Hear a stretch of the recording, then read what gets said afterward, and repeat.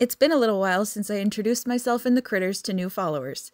I'm Rachel, and I have what some people might call an obsession with animals, so buckle up, because there's quite a few.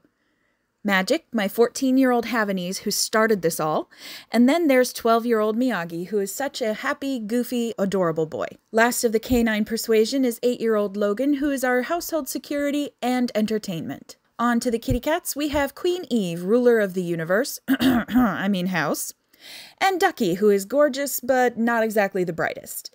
And before anyone asks, he's named for the character in Pretty in Pink, not an actual duck. Last of the kitties is Batty, named from the movie Fern Gully, and let's just say I kind of think Ducky has to loan him half his brain cell every now and then, or else there's just nothing going on up there. Now for our bunnies, Sprite and Lolly, who are adorable but absolutely hate each other. And then there's Miss Meeko, the almost 9-year-old ferret who is tough as nails and sweet as candy. We also have our little grumpy pincushion snozz, the one-eyed hedgehog. He might be the only hedgie in the world that actually hates mealworms. And last but not least, we have our currently unnamed quail chicks. The names are a work in progress.